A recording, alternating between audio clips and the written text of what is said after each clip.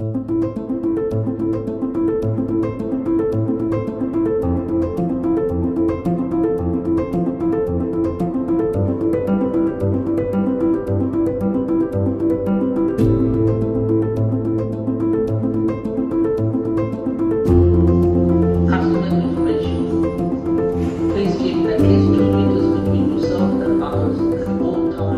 urge the British people to do so safely.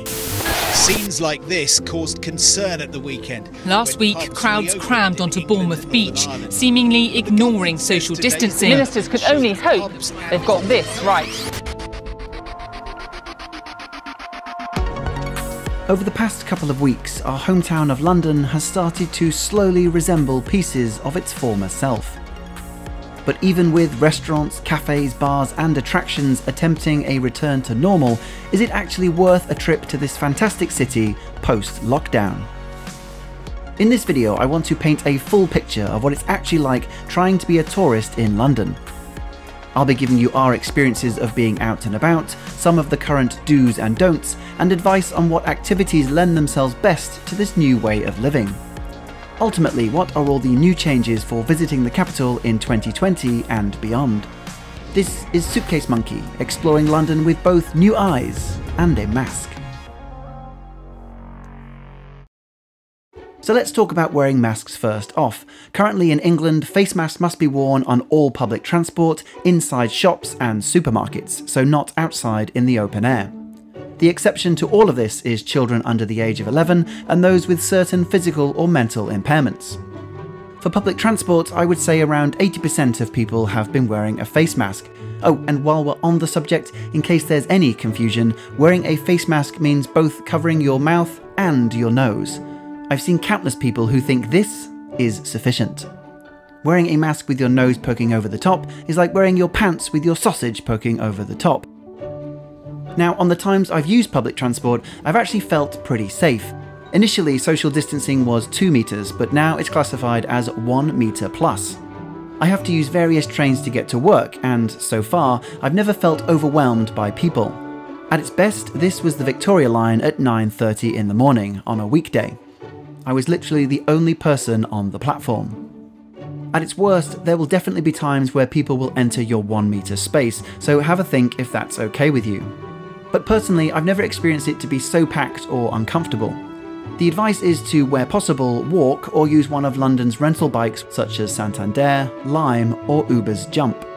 Everything on the tube network is automated, so you never have to actually touch anything. The barriers, the train doors, trying not to hold the handrails is probably the hardest thing of all, but it does add a layer of intensity to the popular pastime of underground surfing. So, you know, it's the little things. Dining out in London has also changed quite a bit. For one, pubs and restaurants will now require you to provide your name and contact details on arrival.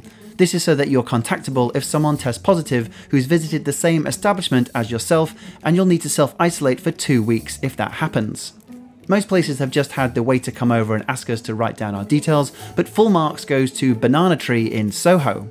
On arrival, we were informed to join their Wi-Fi network, and this immediately popped up a screen where we gave our information without needing to share a pen. Then our paper placemats even had a QR code which we just pointed our cameras to, and this took us online for their menu. This was a great way of using technology and meant that it was just one less thing we needed to handle.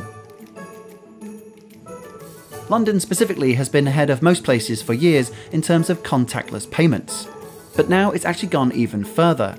Previously, contactless debit or credit card payments were limited to £30, but they've recently been raised to £45. Google and Apple Pay, on the other hand, don't have any such limits unless the retailer sets one, so this is a really good alternative. You can also use your phone as payment for using public transport, so it helps there also. In addition, cash is often outright refused in some places, so keep that in mind when travelling. A few of you actually reached out asking how safe the streets are in general at the moment. For the most part, things have generally been as safe as they normally are in any big city. There have been a handful of cases around London that have turned violent, but this has been the exception. The Black Lives Matter protests were peaceful, with only small pockets of individuals causing any issues, but nothing like I've seen in other parts of the world. So now let's cover some of the best things to do in London with all the restrictions in place, then we'll go on to some of the more trickier activities afterwards. The general consensus is that we are much more safe in outside environments where there is obviously more ventilation. This relates really well to visiting London. As I mentioned in my 5 days in London travel guide, the city is perfect for exploring on foot, and so lends itself really well. And since there are less people around, at least for a while, I would say that outdoor exploration is the first thing you should focus your time on. Walking around the city, Tower Bridge, St Catherine's Docks, a walk along the Thames, the South Bank, St Paul's Cathedral, London's parks, which I'll cover more in a minute, Buckingham Palace, Piccadilly Circus, Trafalgar Square, Covent Garden, Camden, Hampstead Heath, all of these places are beautiful and should be bumped up your to-do list if they weren't already. From the perspective of wandering around on foot, these places will be hardly impacted compared to normal, and they are probably even more enhanced by the lack of people getting in your way when you take a selfie. Although I do think the days of getting people to take your picture for you are probably gone, so selfie sticks at the ready. When it is a nice day, visiting London's parks is regularly on our own to-do list. St James Park and Regent's Park are probably my two favourites, as they're both incredibly picturesque, and we've had a great time in both since lockdown ended. One afternoon, for example, we enjoyed a really nice walk from Camden Market, following a bite to eat, then a walk along the canal towards Regent's Park. We also stumbled across this beautiful church along the way, which had an adjacent coffee hut. We grabbed a drink, our own bench, and felt normal for the first time in ages. The next thing I think that lends itself to this current London is visiting a local food market.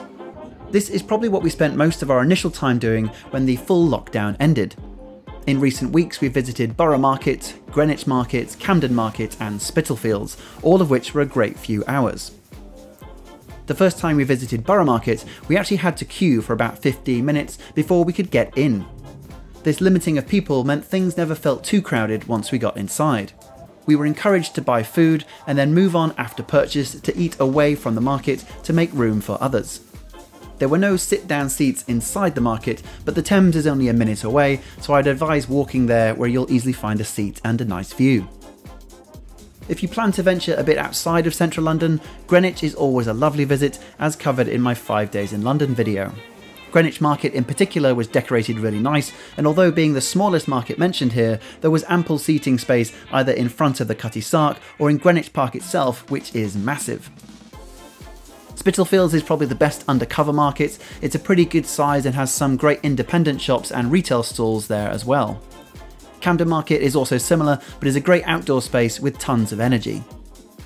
While not a market, Covent Garden is also a really nice area for lunch. With lots of cafes in the surrounding area, they have laid out this outside seating so anyone can just grab a chair and relax. London's museums are a great way to spend an afternoon, and in terms of being indoors, are probably the most spacious rooms you'll find yourselves. Currently, to control capacity, most will require you to pre-book ahead of time. Now, when I went online to book, the next available slot was up to 2 weeks away, so plan ahead if there's something particular you want to visit. I intend on doing a full guide on London museums in future, so do keep an eye out for that, but in a nutshell, my favourites are the Natural History Museum, the British Museum and the London Museum. Most museums are currently expected to open by around the end of summer. It's worth noting that if you book online, although you can book for free, there is the option to provide a donation at the time of booking to help support these important institutions. And that's actually one thing I found really interesting. Normally, although I have of course donated to museums and I do tip the waiter, I do so more because I'm supposed to. But for the first time in forever, I actually want to tip the waiter. I want to donate more money than usual to the museum, since it's needed and appreciated more than ever. I've also found that London is feeling more personal and warm than ever. Typically in London, if you make small talk, everyone involved will want to die from embarrassment and awkwardness. But I've gotten into so many more random conversations with strangers, and the city just feels more welcoming than ever. And that's of course mostly because for 3 months we were all locked inside our homes, and now it's this thing that we've all gone through and we all share in common. The thing we've avoided most is just going to bars and pubs. The nightmare pictures in Soho from the first day they opened seems to have been a worst case scenario, as lots of people just went crazy for opening day. Ultimately though, alcohol and social distancing don't really lend themselves to one another, so we've just avoided it. Generally now you won't be ordering at the bar, all drinks are table service and will actually be brought over to you, which personally to me sounds like something I hope continues long after all this is over. We were actually wandering around Soho on a Sunday evening a couple of weeks after bars reopened, and everything seemed pretty calm. So here's the big question. If you have a holiday that's already booked, is London still worth the trip? Well, I would say if you're happy with some of the compromises mentioned here, pre-booking the odd thing, doing a bit of planning to check reduced opening hours, waiting outside to get into a shop, or just generally being flexible, then you can still absolutely have a great and relatively safe time in London. It will certainly be quieter than what it would have been normally, but there will still be a bit of uncertainty during your time here. Definitely just be prepared for the odd thing to be closed. At the time of editing, the London Eye and the Harry Potter studios are still closed, all indoor theatres are obviously going to be closed for a long time, the Tower of London is open but only for half of the week at present, and lots of the museums I mentioned have reduced hours, with some exhibitions or areas entirely closed. Unless there's a resurgence of cases, this will obviously get better as time goes on, but who knows how long this will take. I think if you're thinking of booking a new trip to London, then obviously keep up to date with any changes that happen. There have been a few areas in the UK that have gone into a local quarantine, and that may well happen to London at some point. Then there's the potential cancellation fees and all the stuff that goes with that. For what it's worth, I found Booking.com, who I usually use, to be pretty flexible in terms of cancellations for our own holidays. I'll leave a London hotels link in the description below, which supports the channel at no extra cost to you if you click it and book through there. But overall, I think as long as it's deemed safe and you follow the tips mentioned here, this city still has heaps of amazing things to offer.